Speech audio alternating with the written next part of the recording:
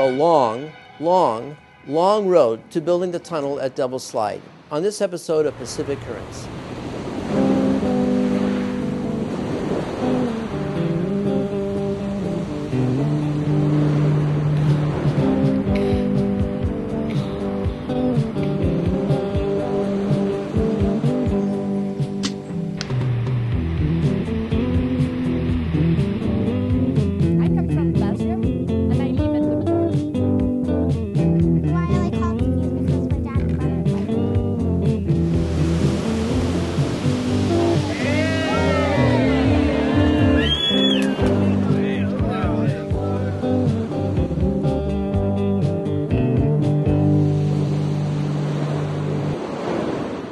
The idea of building a tunnel through Double Slide goes back at least 50 years. But the actual building of the tunnel involved an amazing story of community involvement. And we're lucky this evening to have two people who were involved in this project from the very beginning. So I'd like to welcome to the show Zoe Kersteen-Tucker. Nice to have you here. Thank you. And Mike Vasey. Thank you. It's a pleasure to be here. So Zoe, I'd like to know very much how you got involved in this tunnel project.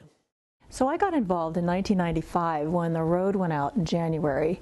My husband was commuting over the hill at that time, and his commute went from about 2 hours a day to about 4 or 5, wow, which was not very satisfactory to anyone, our family and many of others included. I went to Safeway in Half Moon Bay one day, and there were some people standing outside providing some tabling information about what Caltrans was intending to do in terms of the freeway bypass. And one of the things they were discussing was the fact that our county supervisors were not willing to ask Caltrans to look at alternatives to this massively destructive road. And I was really appalled by that our elected officials were essentially stonewalling the community. So that got me intrigued, got me more involved. And Mike, how about you? As a longtime resident in Pacifica, I was aware of the bypass controversy. And when the slide went out in early 1995, it became obvious that there was a lot of pressure to move forward with the bypass. And there was a lot of resentment at the time towards the environmental activists who had managed to stop the bypass back in the mid-1980s. So can you give us a quick history of this whole tunnel idea? You have to go back and look at the history of the road itself, and the road actually is on top of a railroad, the old Ocean Shore Railroad, which was the early 1900s. And they then built a road that went up and over San Pedro Mountain, which had its own problems. And so that as the railroad continued to fail, they then decided to build the new Highway 1 over the old railroad grade. And then, of course, as time went by, it began to fail as well. And then in the 50s, there was a plan really throughout the country to build lots of freeways and lots of highways to kind of accommodate lots of sprawl. And at that time, Ollie got involved. She's an engineer and with the Sierra Club, a great proponent of environmentalism. She loved the outdoors. And she looked at this plan for the bypass and went, oh my goodness, we can't have this. And she got a number of people involved, including Lenny with the Committee for Green Foothills. So those two formed quite a powerful alliance, starting way back in the early 60s. The purpose is to open development on the coast. That's what it's all about. Originally, Dolger owned it. He owned 10,000 acres, and he worked with Caltrans to build a 6-lane freeway to his property. And he planned to build a city of 160,000 people on the coast. Well, the environmentalists gave him a bad time, and he went running for cover, but a company named Dean and Dean took over. They only planned a city of 110,000, yeah. And they had condominiums all the way up the side of Montara Mountain in their plans, all the way up to the saddle. They had it all designed with roads and houses and condominiums, and they're going to cut steps all the way up the side of the mountain. It was going to be a beautiful thing. And they planned a shopping center where right next to Montara State Beach, and a golf course on the cliffs there in Montara, big golf course, country club. And that was going to be the gateway to the coast. And the coast, the development was to be the biggest city in San Mateo County, 110,000 people. You see, it was proposed as a freeway extending from San Francisco to Point Conception in the south, a 6-lane freeway. That was the original proposal. People heard about it. They found out what was going on. And in the counties to the south, they all decided, hey, we don't want that. Get that damn thing out of here. So Santa Luis Obispo turned it down, Monterey turned it down, Santa Cruz County turned it around.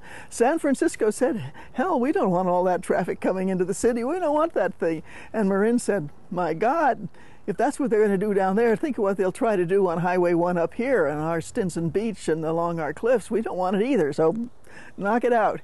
But from Half Moon Bay into San Francisco, it's been designed and planned for a 6-lane freeway. Well, you know, if they ever get it to the south of Half Moon Bay, then it'll go further. As a matter of fact, if they ever get it over that mountain, graded for 6 lanes, sooner or later they'll build 6 lanes. It's graded for 6 lanes. It's to be paved for 4 lanes. It's to be striped for 3 lanes, and it's called a 2-lane road. Isn't that wonderful? And why it's called a 2-lane road? Because the State Coastal Act says that in rural areas, Coastal Route 1 shall remain a 2-lane road. That's almost word for word, the way the law reads. That's the law. It will be environmentally disastrous, with 7 cuts over 150 feet deep, 1 280 feet deep, 1 220 feet deep. That's enormous.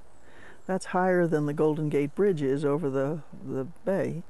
So those cuts and fills are going to slough off dirt, and they're going to be a continual maintenance problem, worse than the Devil's Slide, and that's going to all go into the ocean and silt up the ocean. It'll destroy the San Pedro Creek, Green Valley Creek, and Martini Creek.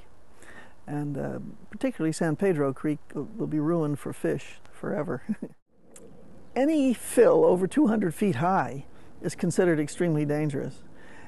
And most designers will never build a fill over 200 feet high. So we have a couple of fills that are 250 feet high planned, and one was over 300. They finally cut it down because of our yelling about it so much.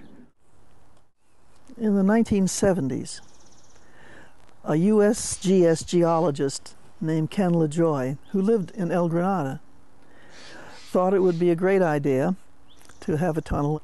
So he laid out these sketches, and we sent them to Caltrans and asked them to consider a tunnel.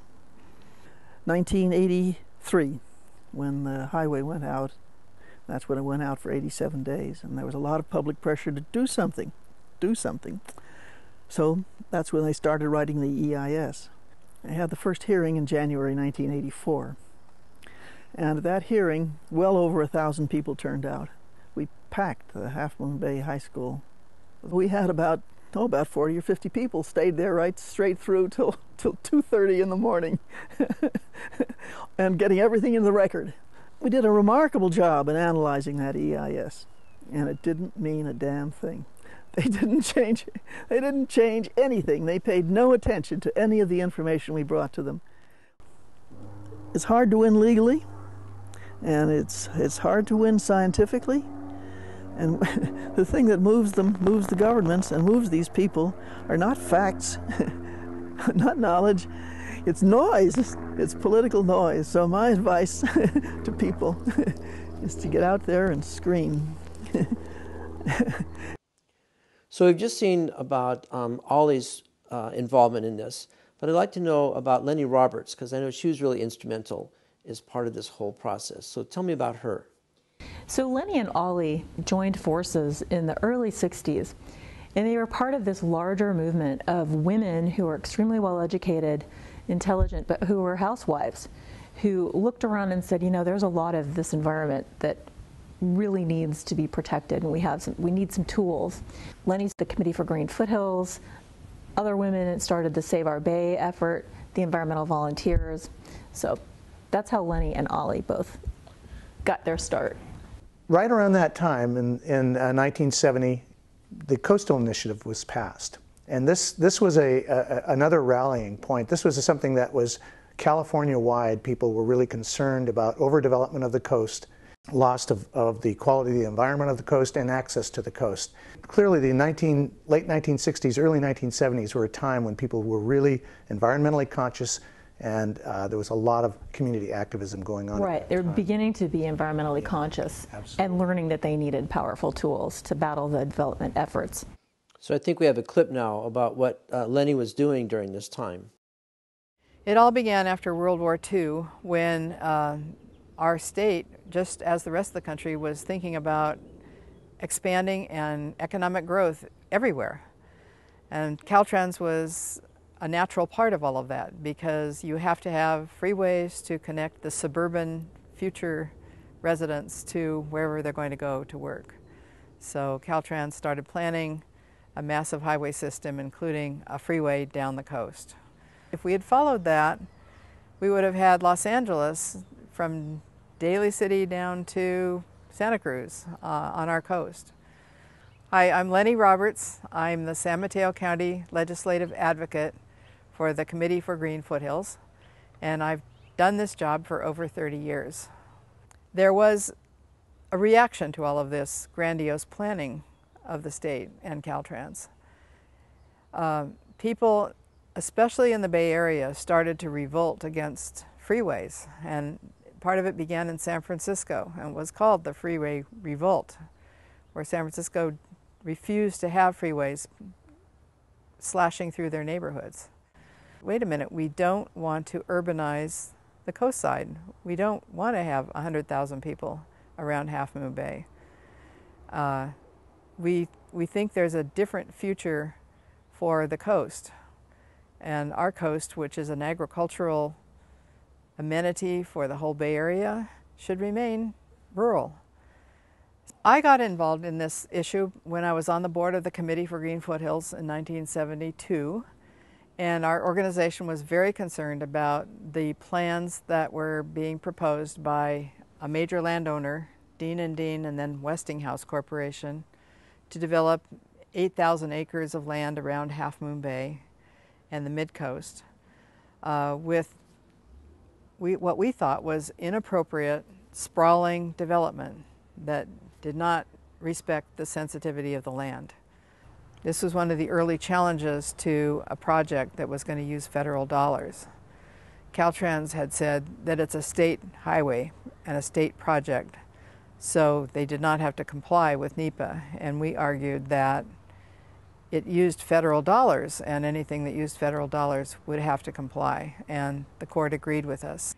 Norm Kelly, who was Caltrans District 4 Director under Governor Jerry Brown, proposed what became known as the marine disposal alternative. Almost immediately after Norm began the process of studying the marine disposal alternative, Jerry Brown was no longer governor, and we had a new governor, George Drekmeier, who replaced Norm Kelly immediately with the freeway building engineers that had been in place in the 50s and the 60s. Now we have the freeway designers back in charge at Caltrans, and they're studying alternatives for the Devil's Slide area. And their conclusion was, when they finally did their environmental impact report and environmental impact statement, both of those, that the marine disposal alternative was too expensive, and their preferred project was the Devil's Slide bypass. At that point, the Sierra Club and the Committee for Green Foothills and other organizations went to court again to stop the bypass. People spoke, and we have now created a project that we like to call the People's Tunnel, because it was people that made this tunnel happen. So instead of having just a continuous suburban sprawl pattern on the coast side, we've protected the agricultural lands and the open space. And we have a firm boundary around the urban area that will continue to allow development to occur within that urban boundary. Can you explain to our viewers the bigger picture, the broader political context where this was, what was happening, at the state level? We had a new administration under Governor Drekmeier. Things really clamped down, and that was the time when the bypass was really pushed through the political process, almost made it. Here in Pacifica, just as an example, we had a city council. At that time, there were 2 proposals that surfaced, the Devil Slide bypass and this option of dumping tons of sediment into the ocean and creating the so-called marine disposal alternative. Neither option was very appealing to a lot of people. And one of our council members here in Pacifica, in fact, Peter Loeb, he refused to take a position on either option. And his reason was he didn't like either option. He thought either option was terrible. There had been so much clashing over the previous couple of decades over this road. And the environmentalists had fought tooth and nail to oppose the bypass. But that was really frustrating many members of the community their businesses were suffering. They were sitting in their cars for hours and they're going, look, we just want this thing fixed.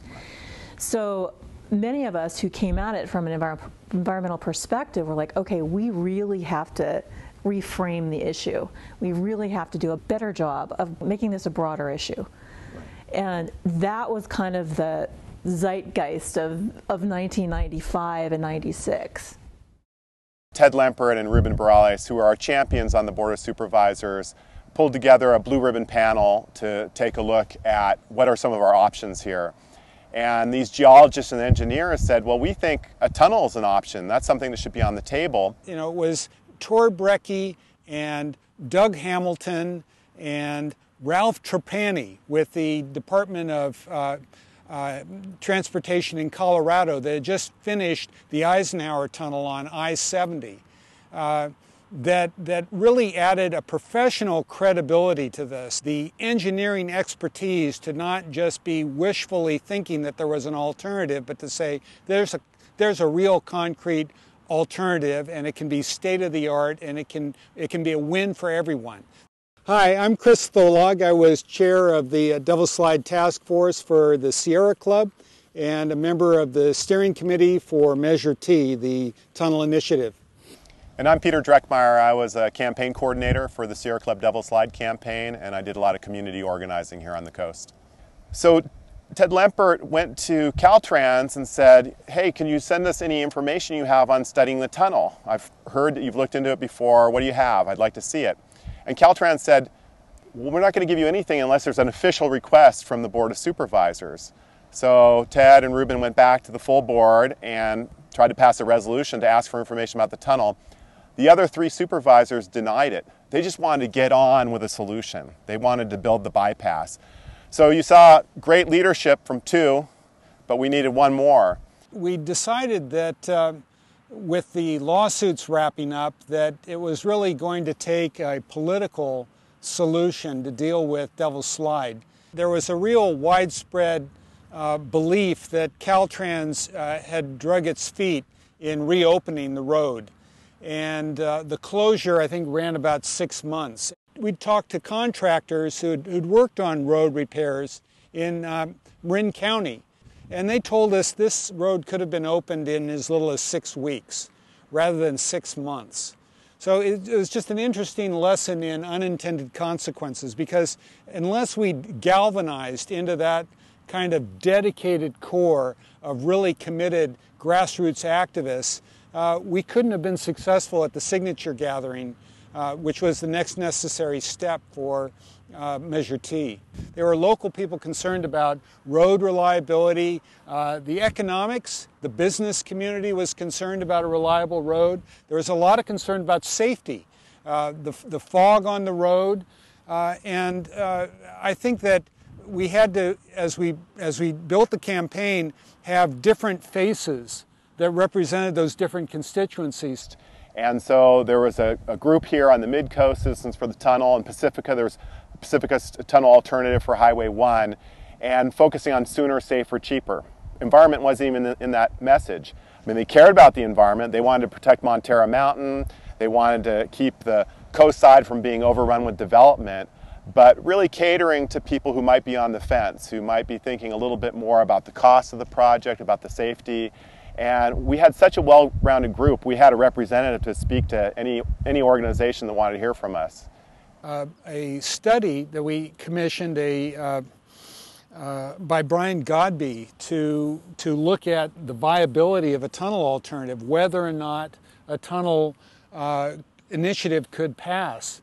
And what they identified was the multiple constituencies, that none by itself was adequate to prevail, but being on message with each of these groups and combining it and addressing all of their concerns, that we could actually win a tunnel initiative. One really interesting thing from that poll was if you said the tunnel's good for the environment, that polled higher than if you added up because it will save Montara Mountain or because it'll protect the coast side. So in a way, the environment was a better sell than the specifics, but the other issues of safety and cost and the expediency of it really played well. We had to underscore, because this was a county-wide initiative, that the benefits were to everyone in the county, and as Ollie repeatedly said, it's a national resource. The messaging for the initiative really talked about the majority of San Mateo County voters that didn't live on the coast, but found a use and an ability to come over and relax and enjoy nature and balance the stress in their lives by visiting the coast and visiting Montara Mountain. We actually, countywide, we got 74% of the vote, but in Half Moon Bay it was only 55%. So this really is a county treasure, a state treasure, a national treasure. The Devil's Slide campaign was the first time that I know about that we really used email communication. And it was incredibly helpful because we could share documents, we could communicate from Montara to Pacifica easily. You could involve a whole group of people all at once. And it was a way of basically having meetings in a world where it was very difficult to get back and forth. So I think that was the beginning of modern day activism, really using the internet and using email. It was a way we could communicate really quickly, we could get people to turn out for hearings, we could give them talking points, we could collaborate on letters, on editorials. Great way to share information. Shows that cooperation can really pay off. Well, I know there are a lot of legal issues involved in this, and we have a clip now of Maribeth Halloran and her involvement in the legal part of the story. I got into this because Ollie Mayer called me and talked to me about this highway that was 100 feet wide that was being proposed from south of Pacifica to north of Half Moon Bay. I had known Ollie because I had become involved in coastal resource protection. The California Coastal Act had just passed. I had just come to the West Coast from the East Coast where I had practiced, and I was intrigued by California's effort to protect the resources for future generations. Hi, I'm Maribeth Halloran. I was lead counsel for Sierra Club and other coastal groups in the Devil's Slide matter. The first action that was taken was to stop the progress of the initial adopted alignment, which the Sierra Club did in 1972 by bringing an action in federal district court to force Caltrans to comply with the newly passed National Environmental Protection Act. The environmentalists who lived along the coast knew that there were substantial impacts and they hadn't been fairly measured. There was a visual impact, there were noise impacts from bringing all of that traffic to the coastal resources. There, of course, was a huge impact on McNee Ranch State Park. This was going to create a giant cut in the saddle. It would disrupt the hiking. It would disrupt the enjoyment of the park. Ollie and Lenny explained that what we needed to do was have a team of people look at everything. The ultimate thing was a legal opinion, but we have to understand that there were stacks and stacks of documents. Just analyzing the noise impact required somebody to look at the raw data. The test results that it came from the instruments that had been placed on Montara Mountain to try to gauge the existing ambient noise. Somebody had to look at all of that and try to put it together and understand what really was measured and whether there was an accurate measurement that we could use to argue that there was going to be a substantial noise impact. We talked to the experts who Caltrans had used in gathering their data. In the process, we found documentation, substantiation of the impacts that were going to occur. So ultimately, Judge Peckham issued his order agreeing with us. Caltrans had analyzed the environmental impacts in an inadequate way, and he ordered them to do a better job. And he stayed approval of the project until they complied with the federal law. It became obvious that the Board of Supervisors were not going to support the tunnel alternative. And we made the fateful decision at that point in time to essentially go the route of a measure, to develop a campaign, craft the language, and to, along with so many amazing volunteers at the point, like Marty Kingshill. My involvement in the Devil's Slide campaign started with a meeting in Pacifica that involved Caltrans and the Sierra Club. And Caltrans did not show up to the meeting. And I started digging deeper into the whole Devil's Slide issue, and there was enough evidence that I needed to be involved. Hi, my name is Marty Kingshill. I was the volunteer signature coordinator for the Measure T campaign, and I also collected 2,000 signatures. I grew up in Pacifica. My family moved here in 1955. It was a great place to grow up, and I'm very proud to say that I'm from Pacifica. We started our campaign on the coast side and moved it to the San Mateo County Bay side, and many of our locations were Safeway shopping centers and also Sawyer Camp Trail over by Crystal Springs Reservoir. The materials that we used during the campaign generally consisted of a model. We had many graphics that we used. We had buttons, and we also had bumper stickers. The bumper sticker that was the most effective was the Think Tunnel bumper sticker. We literally gave out thousands of these bumper stickers throughout the county and throughout the United States and the world. We would go out on Saturday and Sunday mornings to collect signatures and had people out generally for 4 to 5 hours a day. On Sunday afternoon, I would bring the signatures to John Lynch, who would go through all the signatures. He had the Register of Voters polls for San Mateo County and check every signature to make sure they were valid. As a result, San Mateo County counted very few signatures because they were so good. When we first started tabling, the Measure T campaign did not have a tremendous amount of support. As we kept going and people started to see all the different information we had, they started to realize that this was a preferred alternative to the bypass. One of our big challenges in collecting signatures is we had very little support from politicians. We had 2 people from the Board of Supervisors who supported us, and that was all at that point. So Measure T won, collecting 74% of the votes in San Mateo County. After my community involvement with the Measure T campaign, I became involved with Mid-Coast Parklands in El Granada, and we ran a community park for 15 years, which was just recently donated to the San Mateo County Parks Department. Caltrans, to that point, had continued to tell us that a tunnel was not feasible, couldn't be done. And then, bam, Mitch finds this memo that says, yes, it can. So who is Mitch? He was absolutely, right from the get-go, opposed to the Devil's Slide bypass. When Devil's Slide went out in '95 for 6 months, it really separated our communities. But when we realized that there was a possible solution, a tunnel alternative, a grassroots effort built out of that and brought our communities back together to make this project happen.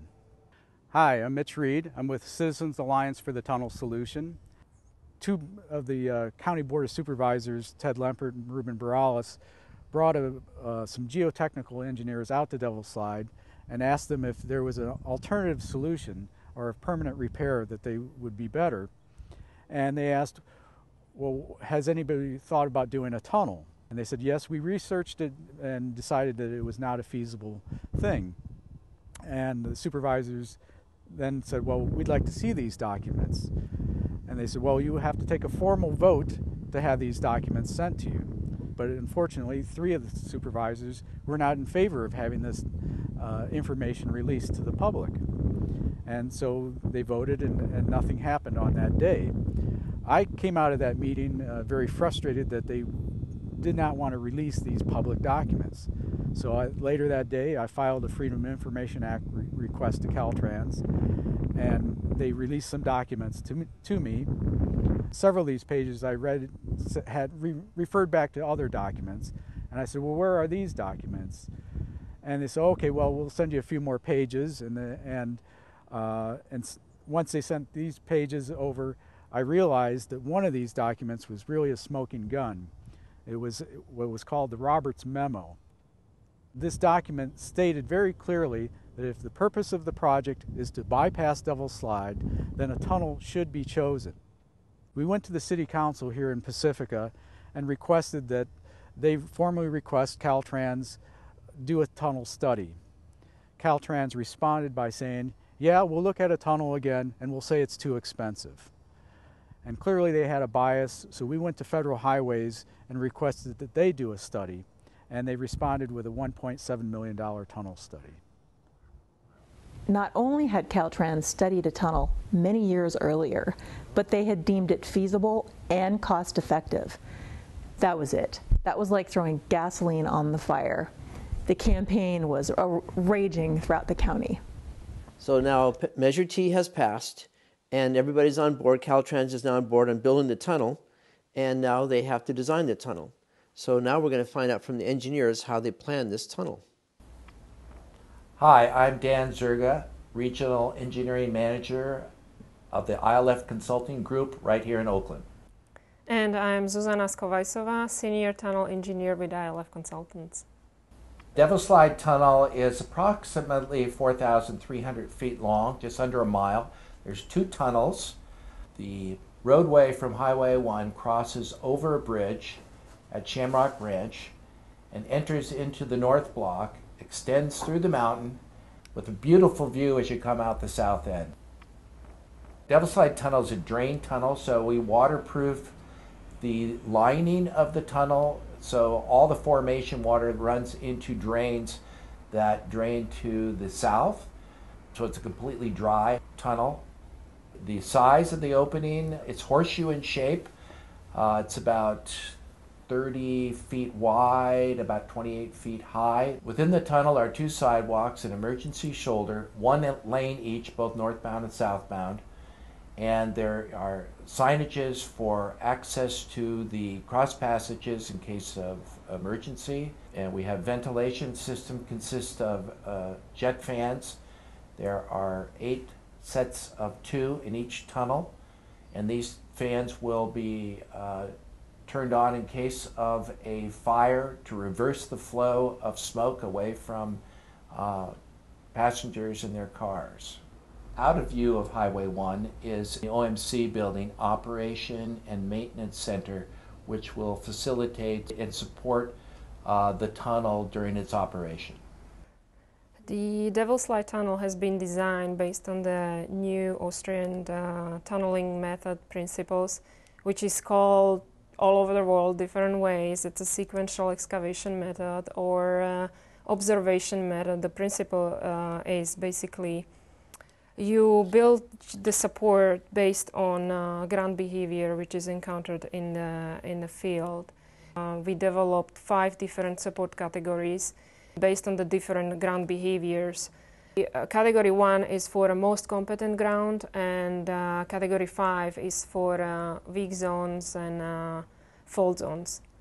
What is the difference between these categories is the type of support we are using, advanced length, and the way they were excavated. For example, Category 1 has been excavated with the drill and blast method. We had the longest advanced length in this category, and as well we used fewer rock dowels to support the opening. For heavier categories, we used shotcrete support as a main support of the opening. As a pre-support for very weak ground, we used the spiles and drilled pipes. Let me describe the mountain a little bit. It's fairly complex.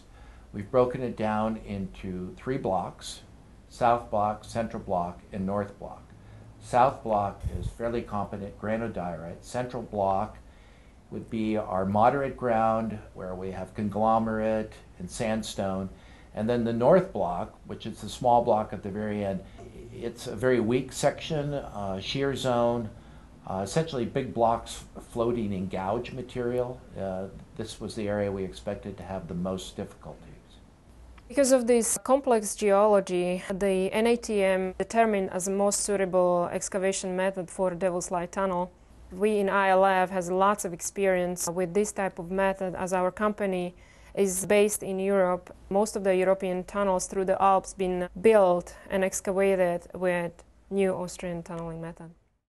We don't prescribe in our design how the tunnel is to be built. We just tell them what the ground conditions are, and then they come up with how they want to excavate it. But typically in the competent ground, you would use a drill and blast technique. When you get into the moderate ground, if you can use a road header, that is a preferred approach. In the class 5, the worst ground, you have to provide support ahead of the face. It's important that as you advance, you don't have this rattling rock coming down into your excavation. We drill in long pieces of rebar called spiles, and these reach out way in front of the excavation. If the ground's really bad, we even put in larger diameter, closely spaced pipes that provide additional support.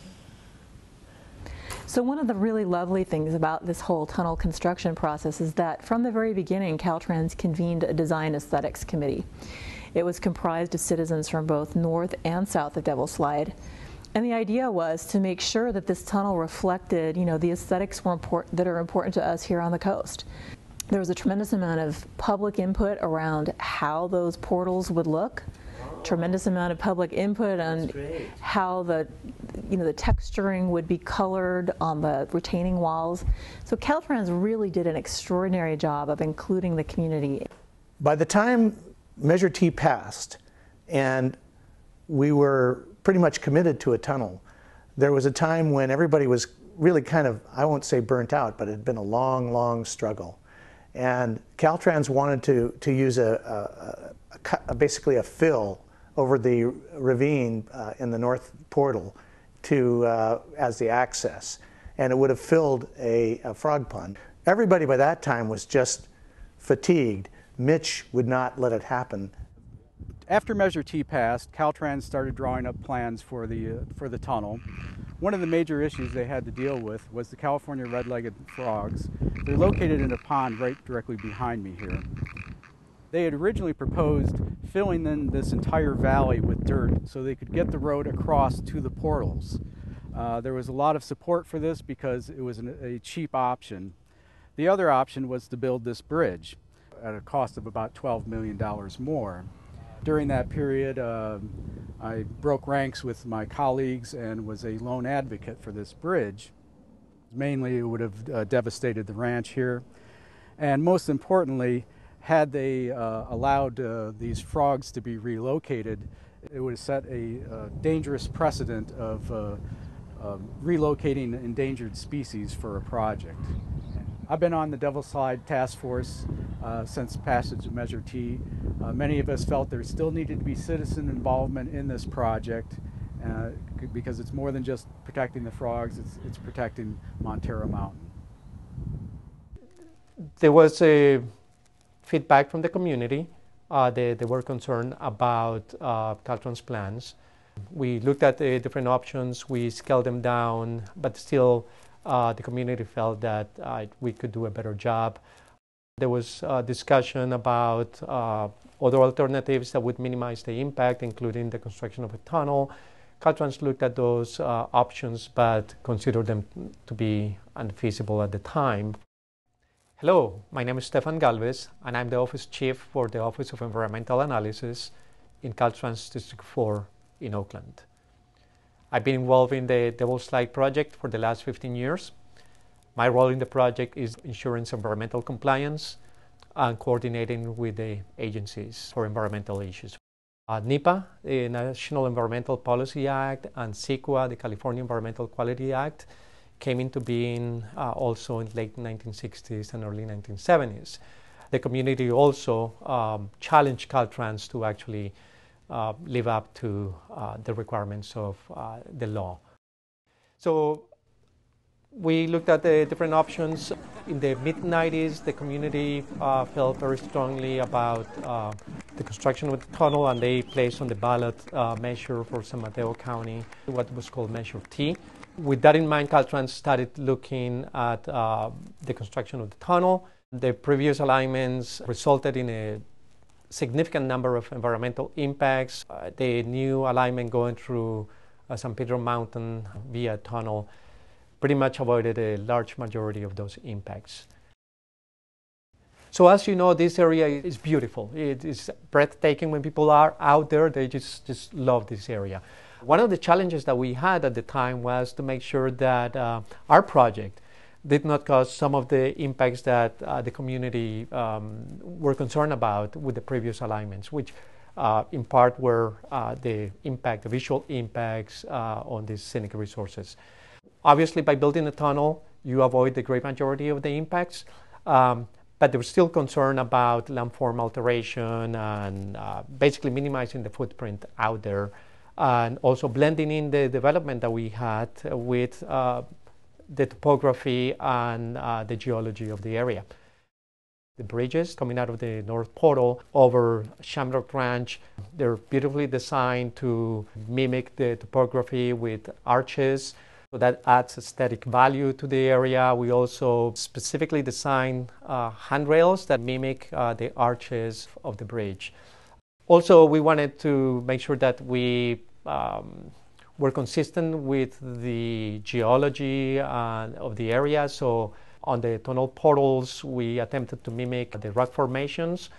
So when you go out there and you see it, it appears that is basically the natural rock.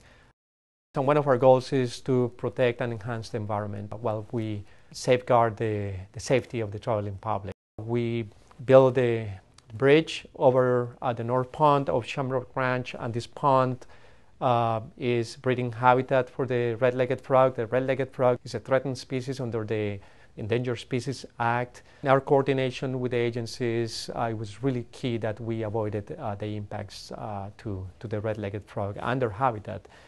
So in addition to all the measures that we undertook to avoid and minimize impact on the species and their habitat, we also trained all the workers on site and all Caltrans staff to ensure that we have further minimized the potential impact to the species. So we're looking for a third party to take over the long-term management and responsibility for the ponds and the conservation easements, and Caltrans is actively working with several parties to do that and to actually fund that effort. We will relinquish Highway 1.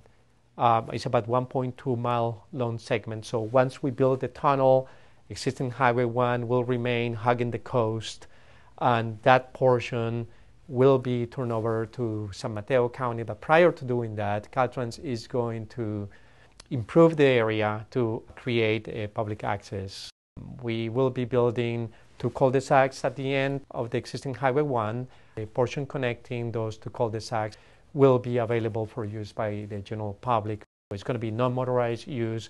It's going to provide expansive views of the ocean. They're breathtaking. Together with the Pacifica Trail, we're going to have a network of public access.